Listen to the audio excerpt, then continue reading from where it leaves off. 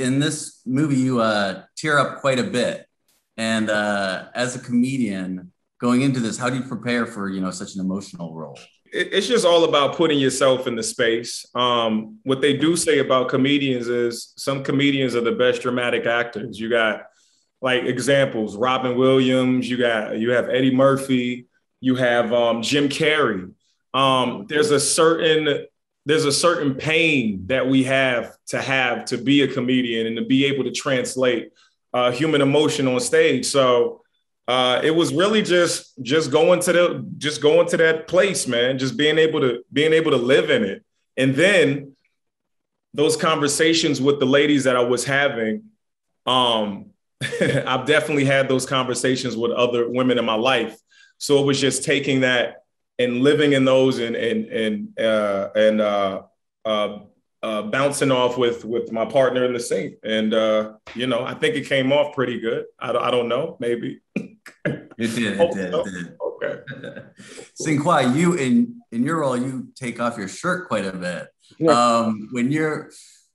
Is it different for you when you're preparing for kind of a heartthrob role? Is that in your mind when you're preparing? I mean, from the physical aspect, yeah, you have to put more intensity to the work that you do to make sure that the muscles pop and the abs glisten. So that was definitely a part, of my mind. The character work is always the same. You play the character's intentions, their truth, their circumstances. But and a lot of baby oil. Physical, you get the baby oil, you get the cocoa butter. You make sure that the chest is shaved, and you make sure that you only eat boiled eggs, spinach, and chicken breast. That's it. For both of you, well, Jay, we'll start. If you had to pick a song to serenade to your partner at your wedding, what would it be and why? Man, I haven't even. Wow. I don't even. You know what's a great song though? John Legend's "All of Me." That's a great song to sing to a woman. Because at that moment, you're giving them, this is me. You're taking me for my flaws. You're taking me for my good, the bad. It's just everything that is me. You're accepting me for it, and I'm doing the same for you. So "All of Me" will probably be the perfect wedding song to sing. So, well, what about you?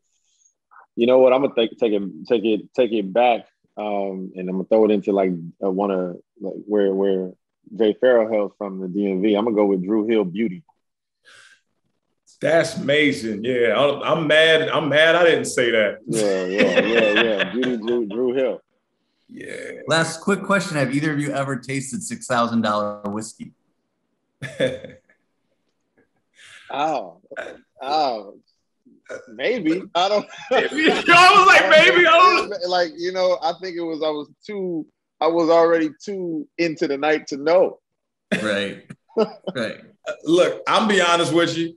I don't know if I've had a 6,000 bottle of whiskey, but I've definitely had a 6,500 bottle of a Grey Goose in France. They knew they charged too much for it.